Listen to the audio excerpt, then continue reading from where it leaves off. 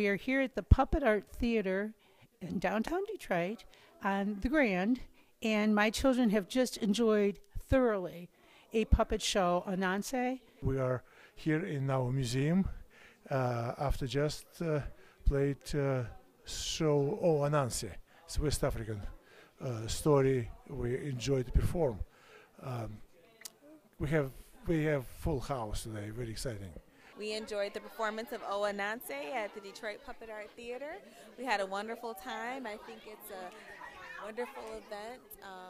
Today I performed Ananse, based on a West African folktale about Ananse, the West African narrator.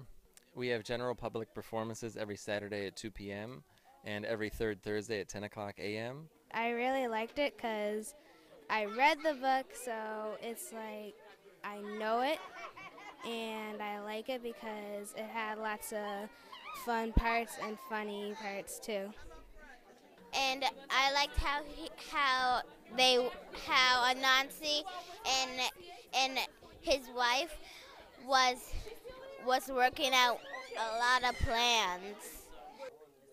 And I like that snake.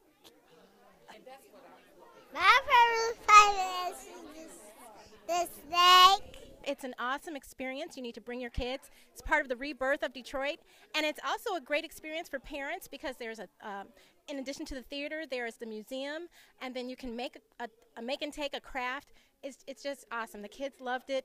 I loved it. Yay, Detroit.